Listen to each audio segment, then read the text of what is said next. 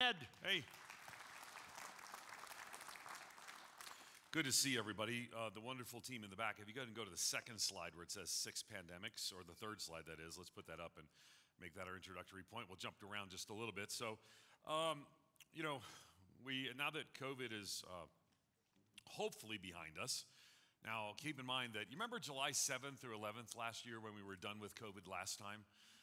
I really missed July 7th through 11th, and it was all fine, and we're supposed to have people over for a barbecue, and then Delta, and then after that, Omicron or whatever. So I was actually in New York City. I was the interim of this church in New York City, Calvary, and it was the last weekend of the year that I was going to be there. So I brought my daughter down. She's the musician from Canada, and we met in New York City, and we had a wonderful time. We planned to go to shows. Whoa, there's me back behind me. All right. That's not creepy at all. So we went, and you actually saw where we were on the global news, because you remember when the Rockettes shut down because they had the COVID outbreak right at the end of the year? We were standing in line for the Rockettes when they came out and said, we've had a COVID outbreak and shutting down. And then they shut down 7 shows that day, made national. It was on the front page of everything. And so we snuck into 2 shows before they closed down, and then they closed down the next day, and they were all gone. And then I got COVID while I was there. So came back, had COVID, got Delta. So I kind of feel a little foolish that I'm so out of style. I got last season's COVID, so not even Omicron, but Delta. So I had Delta. So Christmas, I'm locked up in my room, and I made it fine. I will tell you, it was funny. I made it through fine. I always had mild symptoms. But if you have it, some of you will experience, I had, my brain didn't work for about 2 to 3 weeks. It was the strangest thing. I couldn't remember things. It was the strangest thing. But one of the things we're seeing is that in the midst of the cultural convulsion that I talked about last night, we're going through a series of pandemics. It's not just and people, I got opinions about COVID, and I think we should have, and I understand. We all have different views. I've been unapologetic about my views, and you're allowed to have different views than me. It's actually allowed, right? So we can all say people have disagreements on some things, but here's the thing. What we're finding is that the complexity of this moment is multifaceted, and we're experiencing a lot of pandemics. There's a pandemic of disease, right? And there's a pandemic of distrust in culture, right? Everyone now seems to distrust somebody or something else, right? So do your own research. It's come to your own conclusions. Don't believe so-and-so, to a level that this tends to accompany cultural convulsions. In the 60s, they made their own newspapers, so they wouldn't read the newspaper, right? So it was actually, printed on, those machines, lithographs, or whatever those things were called back in the day. Paul, what were those things called back in the day? At the disco. Stone tablets, right, exactly. So they put them on stone tablets at the disco. So we're seeing that, a pandemic of distrust. It's not just that, it's a pandemic of defamation from technology, right? So you're one Facebook post away from just people going at your church. Somebody leaves your church, and what's fascinating is people believe stuff that's just posted online, because they can't put it on the internet unless it's true. And I want to tell you, be discerning about these things. Be discerning about these things. Disorientation in identity. We've talked some about the identity issues already. Over at that magical table by the bathroom, there's the National Association of Evangelicals magazine. Andrew McDonald and I wrote the cover story on that, and it talks about evangelical identity. So identity, multifaceted conversations, right? So who am I as an evangelical? Who am I as a Latino? Who am I as a person of color? Who am I as an Anglo? Who am I sexually? Who am I gender-wise? Everyone's asking questions about who am I, and it's a great time of disorientation. Disruption to mental health has been huge. I don't even think we know how disruptive the last couple of years in particular will be to children and more. I mean, it's going to be generational in its impact. The disruption to mental health. Division in church is... Now, again, I'd be interested to hear, because I've never preached at a church in Wyoming. I've never preached at a church in Utah. And yes, that is a hint. So it's like when my wife came home one day, I got this really nice dress. Should we go somewhere? Of course we should go somewhere, honey. If you need somebody and you're in a nice place in Utah, call me. I'm done with my interim. But the challenge is, So I don't know what it's like in everywhere. And rural contexts are different and southern contexts are different than northern contexts. I mean, it's just different in all kinds of different places, all kinds of different ways. But I just, maybe by a show of hands, how many of you found the last 2 years to be the most divisive time in your church in your lifetime? Raise your hand. Okay, all right. So it's everywhere then. So and so this division in church. So we went through, if you remember, we'll just review quickly. PowerPoint folks will be right in the back. We went through COVID and our cultural convulsion, right? We talked about how America's having a moral convulsion. We cited that David Brooks article that talks about that. And then we talked about waking up in 2030 where the sudden acceleration of these cultural issues. He specifically talked about race and how people view race through different lenses. We talked about COVID and the great sort. Last night, where people are now sorting themselves ideologically into churches rather than based on their theology. I gave the example of technology being a great cause of this, was this lead pipe, and I made the claim that social media is a lot like that lead pipe. We talked about COVID and layers of disengagement, and if you remember, I talked about the third. This will help you, the third, because you want to be asking the question, how do we get the more committed, the first third, to engage the second third who are not more committed, help them be more committed so you can go out and find those who were once loosely connected and now have completely disconnected. So here we are. Here's where you are. Here's where I am. So I like the phrase, and Christians have used this for 2,000 years, Esther 4:14. Who knows? Perhaps you've come to your position for such a time as this. So here we are. This is where we are. We didn't pick this time, but we're walking through, and I want to dig a little more this morning on a post-pandemic missiology, So I'm a missiologist, so where might we go and what might we do? Now, depending on where you are, you adopted some level in the last 2 years of a temporarily deficient ecclesiology in the emergency for the sake of the mission. I'm interested because I've not yet in person met somebody who pastored a church that did not shut down, at least during the 2 weeks that President Trump shut down. But I know there's 4% of people are, and they were disproportionately rural. Now again, people say, John MacArthur, made national news, but he shut down during the shutdown. So did any of you, and I guess no judgment, because you might have been totally you might have been in that town with one person, so having church is you. Did any of you not shut down during the 2 weeks? See, I've never seen yet anybody not do that. Okay, so all of us at some point adopted a temporarily deficient ecclesiology in the emergency for the sake of the mission. So temporarily, keyword, I'm guessing, well, is anybody not meeting yet? I'm assuming we're all meeting. Okay. Now I mentioned when you're in the north, it can be very different. Like Moody Church, which I think all of you would know that Moody Church is more conservative than you, probably. They didn't meet from shutdown until Easter 2021. Over a year, right? I think it'll be over a year, right? A little over a year, yeah. So I was the interim for 4 years, and they shut down from then. And so I actually finished my interim during shutdown. So they invited me back in August. I'll preach again there this summer. And in August, they did a nice little goodbye thing for Donna and me. And when they did, I actually was preaching that Sunday. So I said, it's so great to be back. Moody was meeting again. Moody, by the way, is about half the size it was. It's about 50% back.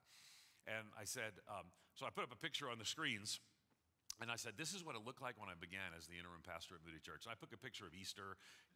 It's 3,750 seats. It was all full. Warren Wiersbe used to say, come in, grab a seat, any seat. They're all equally uncomfortable, and they were. These hard wooden seats. So the church was just packed. And I said, this is what it looked like when I started as the interim. And then I said, this is what it looked like when I finished as the interim, an completely empty building with a camera up front. And because I finished in shutdown, they called their new pastor, who's a Converge pastor, by the way. So Scott Rideout came to the installation service. He's a pastor from that. Philip Miller's his name. Philip Miller. By the way, he also was a student at the Wheaton College Graduate School. Did I mention that? I'm not doing a plug, but I'm just saying that all your friends are students at the Wheaton College Graduate School, doing a DMin with us like you could. So call now. The operators are standing by. And Bethel's wonderful too. So all this kind of takes place, but Moody doesn't meet for all this time.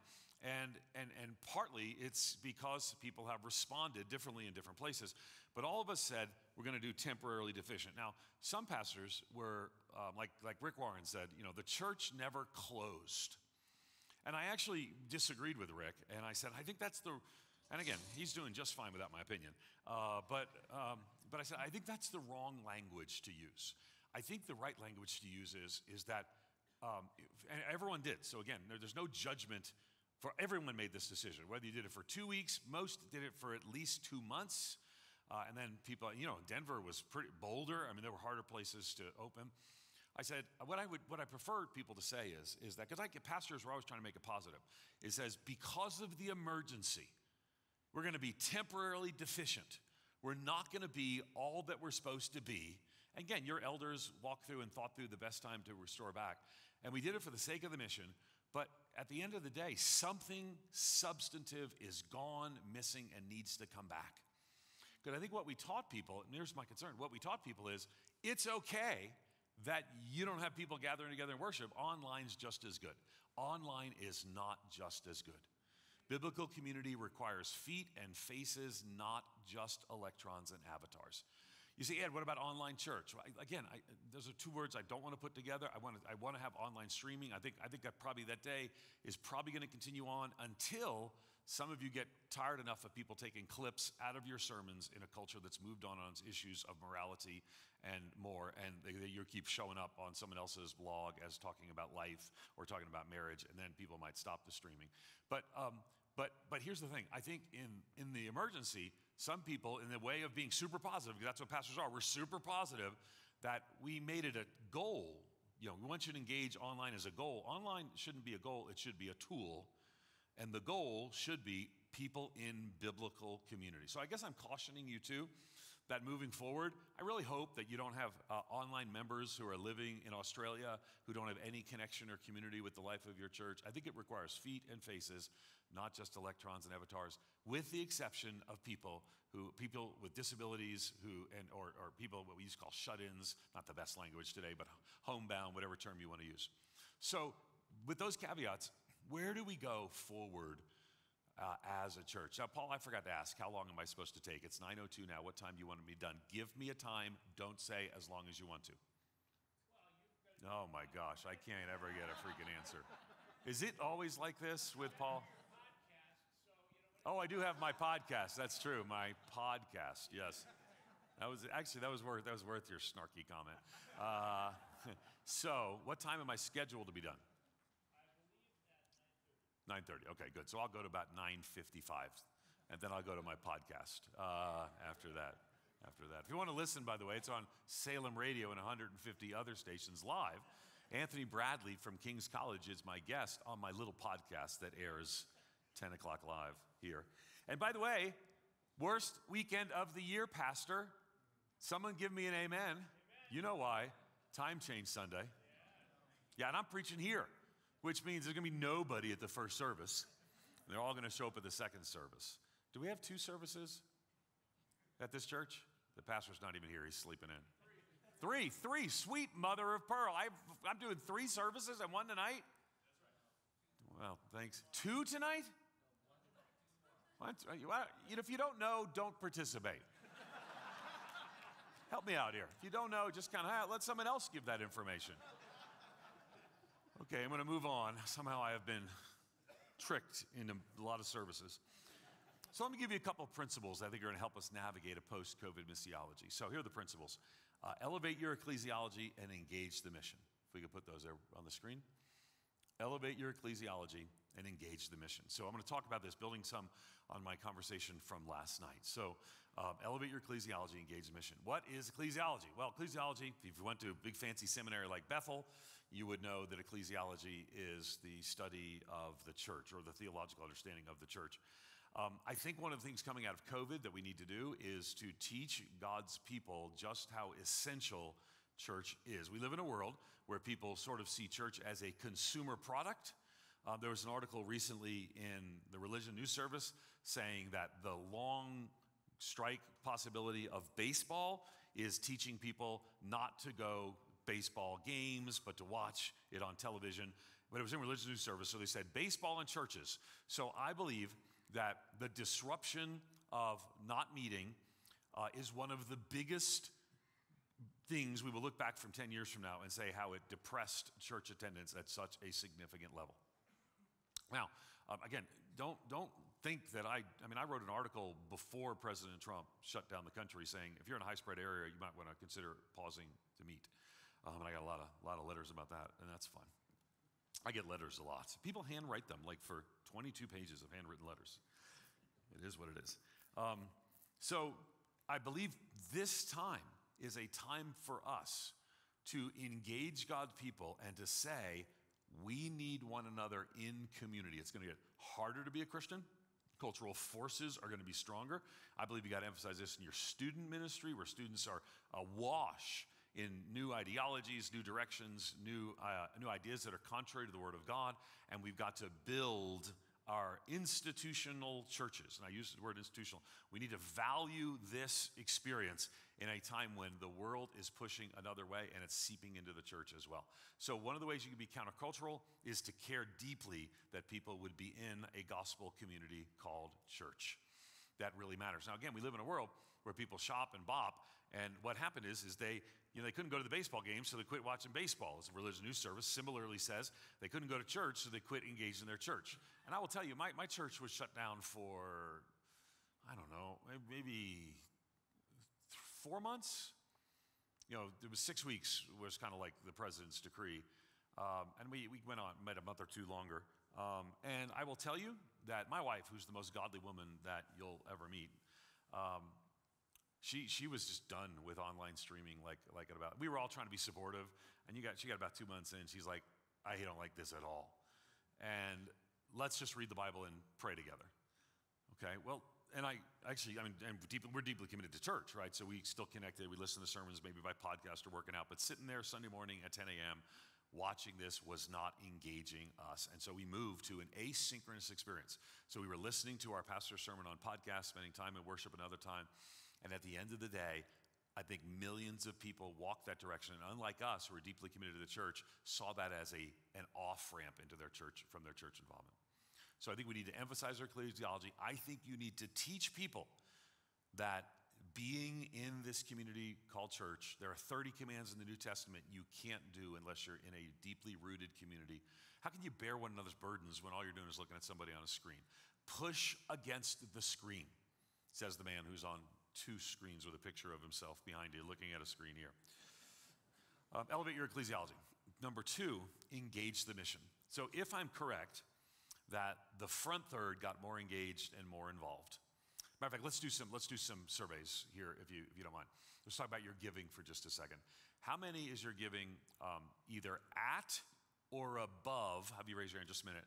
At or above 2019. So in other words, if your 2019 budget was say $100,000, it's $100,001 in 2022, or your giving is doesn't have to be like, it could be the same $100,000 at or above 2019 levels. Raise your hand if that's you. Okay. How many are you below 2019 levels?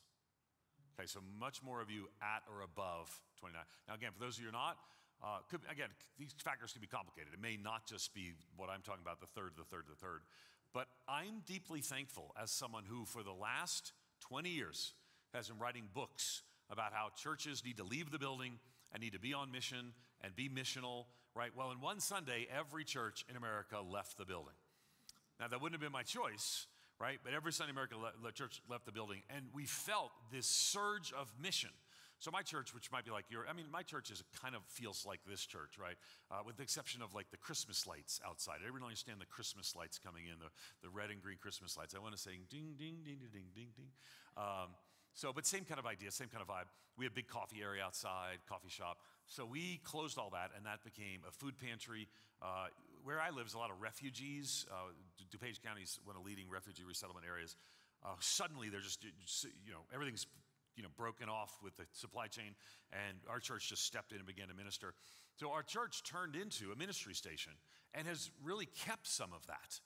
Right? The front third is engaging the mission. We're still trying to get the front third to engage the second third. The second, third are still not fully in. Maybe they're the same level they were in 2019. There's a lot of people who come to church as customers of the religious goods and services, consumers of the practices of the church. The front third has become co-laborers in the gospel at a highest level that I've seen in my lifetime. I need the second third to start reflecting more the first third. And I think the opportunity coming out of COVID is to help them and our church to say, how are we all in? So I'm actually doing a series at Central Wesleyan Church in Holland. It's kind of it's a Wesleyan megachurch there.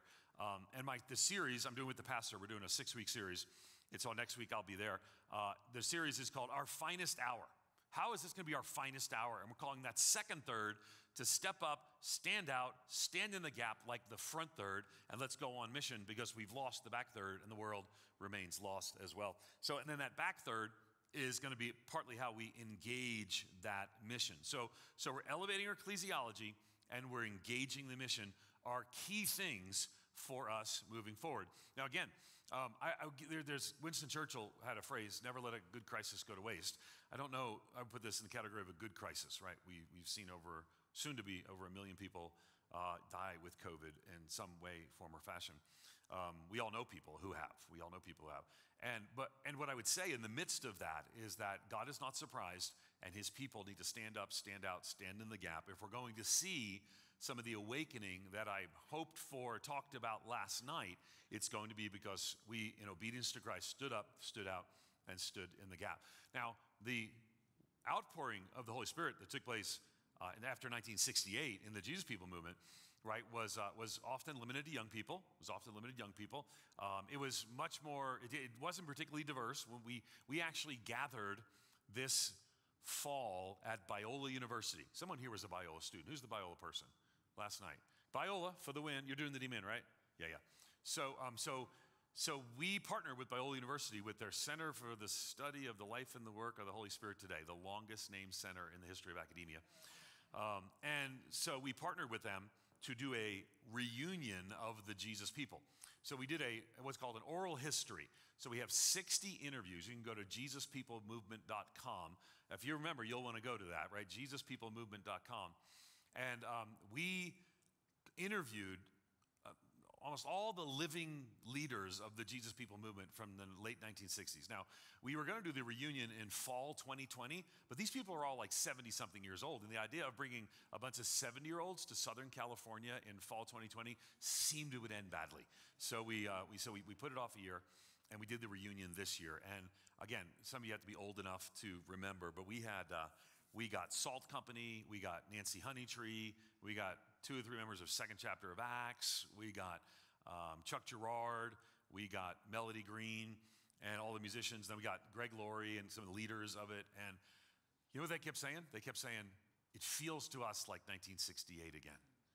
I didn't pull that out of my ear, that I think 2020 could be a repeat of 1968. They said it feels to us like 1968 again.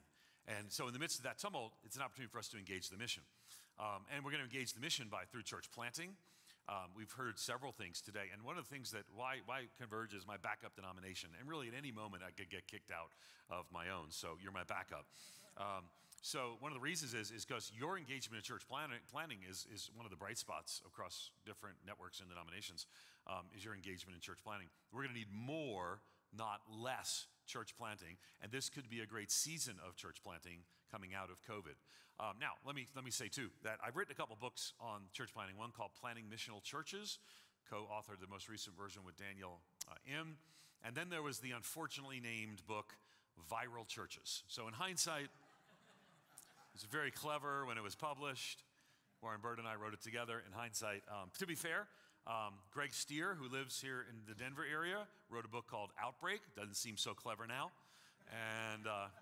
And last time I was in town, also a local Denver person, Mark Middleberg's book, Contagious Christianity. So none of those stood the test of the last 2 years. So, but anyway, so elevate your ecclesiology, engage the mission are going to be key areas for us to walk through. So let me talk a little bit about some of what's going to be, missiologically, some of the headwinds coming out of COVID, right? So there's a picture of a dude, we'll put the slide up. walking into the headwinds. So I flew here from Chicago, and they said we're going to be here so and so early, such and such time early, because we've got good tailwinds. So somehow, the jet stream was maybe slowed or lower. So I got here early from Chicago to Denver. Those are tailwinds. Headwinds are when you get in the same plane going home, and if I got good tailwinds, I'm probably going to get bad headwinds. So my guess is my flight back to Chicago will take 20 to 30 minutes longer. So there's a resistance that comes from certain things that I want to talk to you about today, kind of on multiple occasions, what these headwinds are. So here we are coming out of COVID. And again, we don't know. I think if there's another variant, I think people are sort of done regardless of what happens next. And I would just encourage you to lead through and remember that people are still experiencing sickness and more, and you can minister to them through that. People, I think, are going to debate for the next few years about whether we overreacted by shutdowns or not. I've got my opinions on it, probably not relevant for today. So COVID's still going to be a thing. Keep in mind that a lot of us learned a lot about the Spanish flu in the last few years. So the Spanish flu, of course, came through, and mortality rate was much higher. And it also killed people. It killed little children and people in their 20s. It had to do with how it reacted to and created an immune response, and older people as well. But one of the things that I did early on during COVID, I did that little Facebook Live from my basement that some of you engaged. But after that, I started doing some research. How did churches respond during the Spanish flu? And because I was serving at Moody Church, I could actually get that information. At that time, Moody Church was very close to Moody Bible Institute. Still close, but in 19, 19, it was like super close to Moody Bible Institute. I mean, almost like overlapping in some ways. They're actually two separate organizations. Moody Church today is more Reformed and Calvinist. After 37 years of Erwin Lutzer, who's a 5-point Calvinist, it sort of moved that direction. Praise God. There you go. It was predestined. Where Moody Bible Institute would say they're more dispensational. Anybody want to praise God? Well, not so much. More dispensational, but still Calvinist in soteriology. So, but then they were closer. So I actually pulled, for some reason, the Wheaton record, which has been published by the students forever. We didn't have any record of the Wheaton Record newspaper that the students published during those years, but we did have from Moody Bible Institute their publication. I don't remember what it was called at the time, but we had records of the publication, and we would read it, and it was like heartbreaking because every week there'd be which among the students died. Because remember, it was like, imagine all the college kids were the ones who were dying of COVID because that was happening in Spanish flu. So the best predictor of future behavior is past behavior. That's an important thing to remember. The best predictor of future behavior is past behavior. So what happened then? Well, Moody Church didn't shut down. Matter of fact, I was very aware of this when I was preaching in Easter 2020 to an empty room at Moody Church. That 100 years before, who would that be? Would that be Paul Rader? That was preaching at Moody Church, and they didn't shut down. But people have known for 1,000 years that getting near people when they're sick makes you sick. They didn't know about germ theory or what a virus was 1,000 years ago. So Moody Church attendance went down. People distanced themselves and did all of those things. A couple things happened during that time. First of all, worth remembering, did anybody know when the Spanish flu ended? Anybody remember? 1920, some people say. It actually ended in 1957. So there's no Spanish flu today, but it ended in 1957 because another virus came on and bumped it out. So there's not a Spanish flu today. So it really was pandemic for a while, and then it became endemic, and people learned to live with it. So when you got to 1922, Spanish flu was still around, but by the time we got to 1922, Moody Church was back to normal. So predictive, again, I'm not a prophet. I'm not the son of a prophet. I work in a nonprofit organization. It takes about 18 months for attendance to reset itself, if it does. Now, I don't see the same patterns here. I think we may really have lost the number of people that we think we may have lost in the last few years because they were loosely connected. People back then were less loosely connected. They tend to be more in, and they came back in 18 months. So I still don't think, though, we're back. Because let me give you an example. Who here has planted a church that had a big launch day. Raise your hand if you planted a church that had a big launch day. All right, so several of you. So I'm going to use you as an example, right? So you planted a church that had a big launch day. So what's the name of the church? New Hope. And where's it located? Lehigh, Utah. Good. I'm preaching for you some point, right? Okay, good. I got a Bible. We'll travel. We'll not bring the book Viral Churches. So, and New Hope in Lehigh. All right, so you planned a big first day. And you had a core group or the launch team. I think Converge is too cool to call it a core group. It's a launch team. And you had a lead team guiding you. So you had your first Sunday. Now, did it rain on your first Sunday? If it rained on your first Sunday, would that have been a really bad day? Yeah. Because, like, all these people that are, like, very nominally interested might come, thinking about it. One rainy launch day, and you got half the attendance. And you'll be like, anyone launched a church when you had rain on that day? Anybody? We did. We planted a church that had 234 at the first service, then the next church had 244 at the next service, then the next church had 261 at the church service, and then we planted another one, and it rained, and it had 100 people on the launch day. It's like rain on your launch day. Don't start dancing, Paul. Why? Don't want you to miss this, right? Unchurched or loosely disconnected people are one easy excuse away from not coming to your launch service. Can I tell you? Take that by extension. Unchurched or loosely connected people are one easy reason to not come to your church, period, and they've had 2 years of the easy excuse in their lifetime.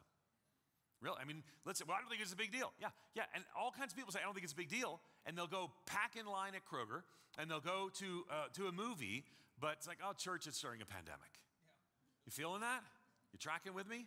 So emphasizing our ecclesiology requires a few things to think about. Let's put that slide up. The first thing is shrinking nominalism. So there's less people every year who call themselves Christians but are not engaged and involved in your church, what we call nominal Christians, right? Your number one evangelistic pool is nominal Christians. It's people who say that they're Christians, maybe even think that they're Christians, and it seems weird to people, but part of our job is to help them understand they're not Christians so they can actually become born-again Christians, right? You've done this.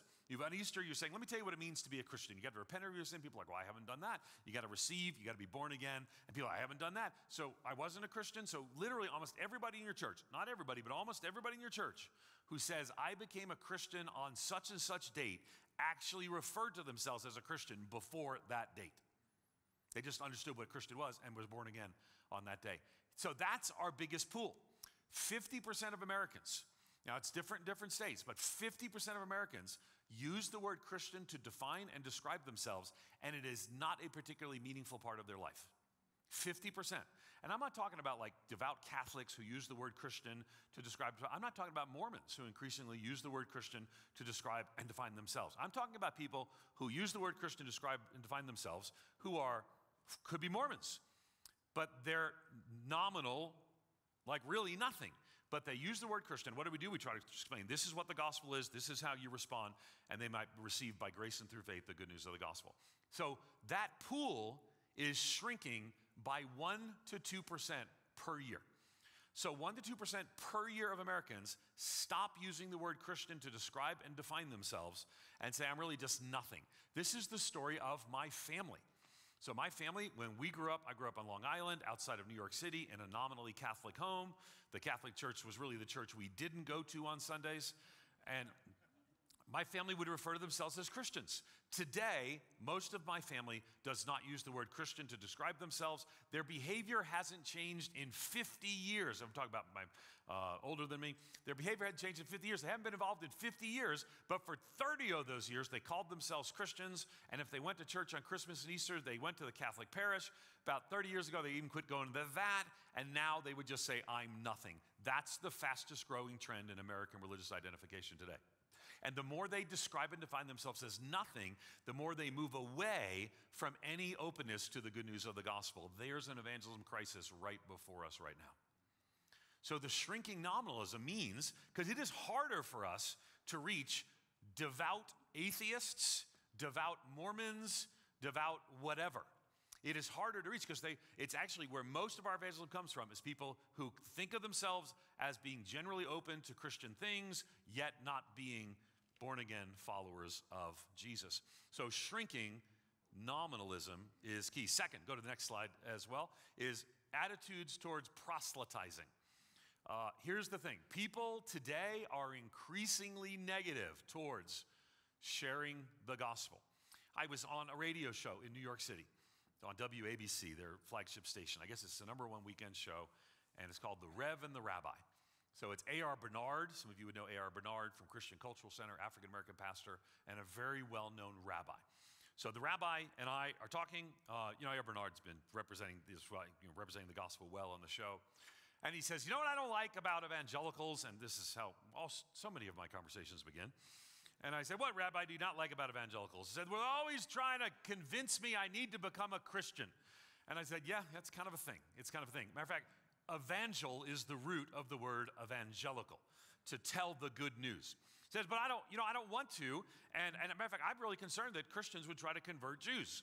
I said that has significant historical things, and I said I definitely agree that there's complexities in the Christian-Jewish relationship, and I think Christians have had, there's been anti-Semitism, there's been horrible crimes, and I also think that because we believe that Jesus died on the cross for our sins in our place, that it doesn't exclude anybody. It includes the Jewish people, and it includes the Pokot in Africa and the Iban in Malaysia, that everybody needs the good news of the gospel. He said, okay, well, I think it's fine you think that, but do you have to tell everybody all the time? I said, yes, actually, Jesus told us to tell everybody all the time. He literally said, go make disciples of all nations. And I will tell you, having a conversation on a secular radio station with a rabbi who's unhappy about it is not the easiest place to talk about the uniqueness of Christ. But it's necessary that we stand up and out for this. My most read article before the Oral Roberts University article was an article that CNN let me write. You can actually find it if you're interested. Just type in CNN Stetzer and why your Christian friends keep inviting you to church. So they published it on Good Friday and made a little package of it. Not like just the little article, but there was a little picture of a church with somebody standing in the upper right-hand corner, and millions of people read it. And it appears that millions of them were mad at me. Are you telling people to harass us? And I said, it's coming from a good place. We believe that Jesus' death on the cross for our sin and in our place. And this Easter, we believe he came back from the dead, new life for all. And I got to share the gospel in this CNN article that they put on the very front page. I'm going to try it again this year because I'm part of the He Gets Us campaign, which everyone will be talking about in just a matter of weeks. Everyone will be talking about in just a matter of weeks. Is the smoke machine actually on right now? Yes. I'd like the non-smoking section of the stage. Wow. So the Lord said, sorry, a little ADD, squirrel. But here's the thing. I'm going to really try to defend proselytizing, evangelism we would call it, but the world calls it proselytizing, in the pages of CNN again, knowing this is an increasingly controversial and people are increasingly hostile towards the idea that we believe the gospel needs to be shared and needs to be shared with words. People love putting up Francis of Assisi's quote, preach the gospel at all times, if necessary, use words. There's only two problems with that quote. First, he never said it, so there's that. Remember the words of Abraham Lincoln, don't believe all those quotes attributed to me on the internet. Remember Abraham Lincoln. And number two, it's really bad theology. The gospel is good news that needs to be expressed in words in a world that is negative towards proselytizing. Next slide. We'll keep walking through because I'm going to be running late and I can't be late for my little podcast. Accelerating cultural shifts. I've already addressed that some of the accelerating cultural shifts, and so I wouldn't spend too much time there. But it's as if in 2020, some people just stepped on the gas. And it's kind of all around us. And I would say too, let me just say too, please realize that what you're experiencing, church, is people coming to you with questions about how they should respond to this. But what other people are experiencing is things that their jobs are on the line for their Christian beliefs sometimes. Their family relations are in a difficult spot because of these things. So these accelerating cultural shifts are very, very challenging. Also, next up, the image of evangelicalism, the image of evangelicalism. So part of what I'm today working on this article that'll run on, I think sometime next week. It's called Evangelicals and Ukraine, Not Russia. Because the media is constantly trying to portray us with some of the more fringe voices. So you saw a couple of people who called themselves evangelical saying, we're inside of Russia. We this, and this is a holy war. And yet they end up, and they're like really fringe people. You wouldn't even know some of their names. I actually say that. I quote some of the people that ended up on the front of CNN's page. And I'm like, nobody I know knows this person's name. And you're saying this is an evangelical leader. So, but the image of evangelicalism is a hard place. And I think, and part of what I try to do is to speak into that on a national level. But let's talk some about the tailwinds, and then I'll wrap up in just a few minutes. Tailwinds coming out of COVID. There are some things that are helpful, right? The spiritual hunger right now that people feel. Here's the deal. If you're not a follower of Jesus, maybe if you are a follower of Jesus too, I mean, the last 2 years has just crushed any thought that you had that we're going to evolve into some sort of wonderful utopian reality. If we're just all super woke or super engaged and concerned about every issue, if we're all just super engaged with everything the world tells us to do, it'll just all be great. And everyone's like, no, it's just not. The modern experiment is failing. It's just not holding. And there's a spiritual hunger in people that I want to invite people to understand and respond to the good news of the gospel. Next up, we're going to go through these quickly, is the failure of the modern experiment. It's just not working. And I think that's hard for people to acknowledge, but it's nevertheless true. Next is a deployment for mission. We actually have, at a higher level than we had in 2019, the front third of the church. Now, part of it, you have to help them to engage in evangelism right now. And I'm part of a group that's going to help you with that. When I was talking to my kids recently, and I have three daughters, and one of them's a smart aleck. I don't know where she gets that. And we were talking about luggage, and the wheel on my rollerboard broke. And I said to her, like I do now, because I'm old. And I said, well, when I was a kid, that's what you say. When I was a kid, luggage didn't have wheels. We lugged the luggage. Right? I said, I need you to carry this. You need to lug this luggage. And my youngest says, so wait, you didn't have the wheel when you were a kid? Right. I totally tossed the softball. She hit it out of the park. Said, no, we had the wheel. But somebody had not yet thought about putting a wheel on the luggage. Or here's the thing, right? Boxes, right? There are boxes. When I was a kid, boxes, you had to hold them. Now they make handholds in the sides of boxes, which why didn't somebody think of that when I was a kid? I mean, it's so much easier. They think of those little banker's boxes, little handholds, you carry them around. It's like, so here's what I think we've got to engage. Most of your pastors and church leaders, you need to give your congregation handholds to do evangelism in an increasingly hostile time. Don't just throw the box at them and say, you got to tell people about Jesus. That's part of what we're doing with the He Gets Us campaign.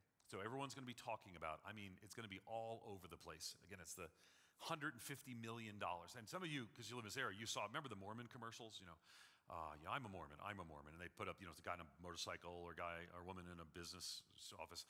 I'm a Mormon. Which ironically, now they don't want you to call them Mormons after they spent like $100 million telling you they're Mormons. They really got to pace their revelations, but that's another story for another day. So you saw that, and I had all times people say, why can't Christians do that? Well, here you go. It's about to start. Literally during March Madness, these ads will run. There'll be a takeover of Times Square. You ever seen where Times Square, where all the screens say the same thing?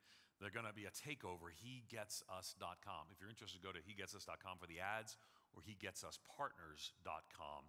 He gets us partners for that. So we're going to give handholds, right? Because right now, people need this because there's an increasingly negative perception towards evangelism. And we need, ultimately, a great renewal of evangelism if we're going to see the kind of outbreak we want to see. Let's talk about just a couple more things real quickly. The tumult and the opportunity. You've noticed I've kind of camped on 1968. Now, I don't remember 1968. But some do. And you remember the tumult you felt personally. And don't miss that. Christians today, and pastors, church leaders, if you find yourself in a crisis, this is the right time. We've already had someone talk about this today, and Paul can help direct you. If you're in crisis, you need to reach out and get help. Counseling is good. Getting help is good. Now, not everyone's going to need counseling. Being in community with people who care for you and walk along this is good. I mentioned, so I was, beginning of COVID, we were launching coronavirusinthechurch.com with Saddleback and Peace Plan and Rick Warren and the Humanitarian Disaster Institute. We were working 16 hours a day. Again, we got a little head start on this because I was having a meeting with the Surgeon General, Jerome Adams. At the time, he's back in Indiana now, but he was the Surgeon General in the Trump administration. We had a relationship. And so we had an early jump saying, this is going to be a big deal. They're going to shut down things for way longer. And when we always talk about 2 weeks, the Surgeon General was not thinking it was going to be 2 weeks. So that's, if you watch that video I did, I said, this is going to be a long time. And people got mad at me, but it turned out to be a long time. Now, again, you can decide how you felt about how people responded, but it turned out to be a long time. Andy Crouch wrote about this. And if you remember, Andy Crouch said, some of you thinking this is a snowstorm, and that's kind of a 2-week snowstorm. Could be a big snowstorm. Some of you think it's a blizzard. It's going to impact you maybe 3 or 4 weeks. Some of you think it's going to be a winter. It's going to impact you for a season. And he said, no, this is a little ice age. This is going to have ramifications that go on for a long time. Now, again, you might say, well, COVID seems over. And for some of you might say it was over last year. But the ramifications are still here. We're still dealing with lower church attendance. We're still dealing with the people in the back third not coming. But at the same time, it's in the midst of tumult and turbulence that people are questioning everything. And to quote a song from the 70s, Jesus is the answer to the world today. Above him there is no other. Jesus is the way. So I don't know all of what that looks like. Remember, in the past, these outpourings tend to take place outside of the local church or outside of local church structures. So Calvary Chapel, Costa Mesa was a 4-square church before that. But, you know, they started communes and coffee houses, and I don't think we're going to follow. Again, history doesn't repeat itself, it just rhymes. But I do believe that we're seeing a generation that is real. I was talking to Matt Chandler the other day about this, and he says, Ed, we're seeing more people come to Christ now than we've seen in the history of our church. And it's not everywhere. Still, people are still unsure in some places. They got that one easy excuse that they need. But I believe if we will emphasize our ecclesiology, the church is not some unnecessary appendage in the mission of God, right? The kingdom of God births the church in its wake. Ephesians 3:10 says God has chosen the church to make known his manifold wisdom.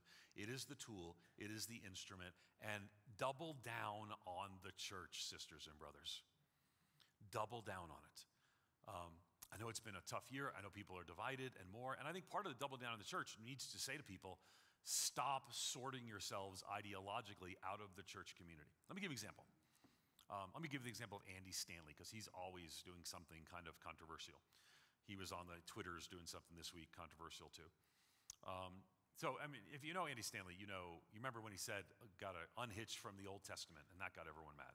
How many of you saw that? Did you see that? You know what I'm talking about? Okay, so that's okay. And then he used this example of a same-sex couple in a sermon, and people got mad. And by the way, he's orthodox on sexuality. That example aside, we've asked him. But the thing that I thought was fascinating was I mean, if you stuck with Andy Stanley through the example of a same-sex couple, unhitched from the Old Testament, and several other things Andy had just said controversial over the years. So when he announced in the summer of 2020 that they were going to shut down and not have public worship, it was really hard to be a megachurch in 2020. So they were going to shut down and not have public worship at the end of the year. He writes about this in his new book, Not In It to Win It. His new book will be out in May. I've read advanced reader's copy. And he says in there, and I don't remember the exact number, but something like when he announced that, like 10 to 15% of his church left that day and sent him letters on the way out. Which I'm like, okay. I'm okay with people disagreeing. But you didn't leave when Andy Stanley said unhitched from the Old Testament. You didn't leave when he said 7 other super controversial things. But when he did something that a large percentage of large churches did, you're like, I'm out. That's it. This was too much. Streaming for the next 6 months and meeting in small communities instead of the larger group is too much. Here's the thing I want you to see. Everybody's on edge. You know that. You feel that. He feels that. He writes about it in the new book. I feel that. When I mentioned when Darren Patrick died, we were working 24/7. That's too much. We were working 16-hour days, though. And I had to step back. I wept. I deeply grieved Darren's loss. We talked 2 days before he died. I deeply grieved his loss, but there was something more. There was too much. I went to my doctor, said, I've always been a mental health advocate because of an aunt who died by suicide and was brilliant and deeply mentally ill. And I had not engaged medical professional before. And I said, doctor, I'm dealing with levels of anxiety that are impacting me, impacting the way I relate to others. And he basically said, we're going to do this, put me on a different diet. Some of you notice I've lost some weight and done exercise. And I was able to get back to a sense of balance. But I want you to hear, 2020 and 2021 knocked a lot of us out of balance. And I bet it did you too. So it's impacting you, but lastly, it's impacting the world. The tumult and turbulence. So if it feels like 1968, it's because it's a lot like 1968. But in 1968, the Holy Spirit was on the move in a way unlike we have seen in decades. Unlike we've seen since the beginning of the 1900s with Azusa Street and the Pentecostal movement. Now, most of us aren't. Do any of you call yourself or think of yourselves as Pentecostals, charismatics? Just raise both hands. There you go. All right, just a few of you did. Okay. I mean, that's literally 600 million Christians around the world now, and it started following a financial crisis that broke everything in the late 1800s and early 1900s. Inflation at record levels, wars soon starting and more. The world was on fire, and the Holy Spirit was on the move. 1968, the world was on fire, and the Holy Spirit's on the move, and I believe that the Lord's on the move today. So my encouragement to you, and I'm going to pray for you, my encouragement to you is to, again, build reservoirs of resilience, because the cultural convulsion probably won't last forever. They tend to resolve. A truce comes. A truce came by the 60s, out of the 60s into the 70s. In the early 1900s, the truce came. But still, you're going to need reservoirs of resilience probably for 2 to 3 more years, and ongoing, but 2 to 3 more hard years culturally are before us. So I don't want to discourage you, but I encourage you. But Jesus is enough. His Spirit is at work. You have sisters and brothers who are here to help you if that's what you need relationally, and to support you through Converge, through this district and more. It's a healthy district, ready to engage. And you have Christian counselors and more if you need more help than that. Engage those things. And if the church is struggling, the world is struggling even more. And therein is the good news of the gospel opportunity. Let's make much of Jesus when the world is on fire. And I believe the Lord will be honored. Would you pray with me? Lord, I thank you for these women and these men. I thank you for how you have worked through this district, these churches, and more. Father, I pray that you would give us guidance and direction about what it means to walk through some of these difficult times. Give us reservoirs of resilience, community of pastors and leaders.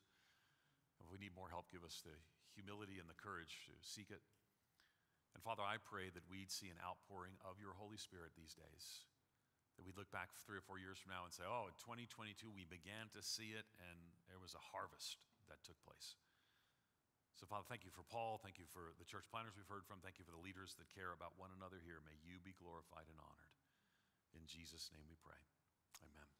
And Heavenly Father, we want to pray for Ed and just his ministry. We thank you so much for the insight that you have given him into our culture, and how we can, as a church, just invade that culture and in a good way, just to infect it with the gospel, and to do all that we can to build your kingdom in the darkness. Lord, we know that you're at work, and I pray for Ed that you'll protect him.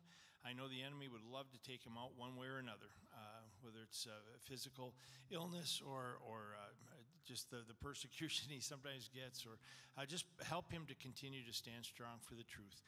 Give him wisdom, give him insight when he's maybe getting off course a little bit. Holy Spirit, just convict him and move him back where he belongs. But he's such a great spokesperson and trying to keep the church on course so that we can be incredibly effective for your kingdom. And so, Lord, we just love him. We thank you that he gave his time for us this weekend, and just continue to bless his life in big ways. In Jesus' name, amen.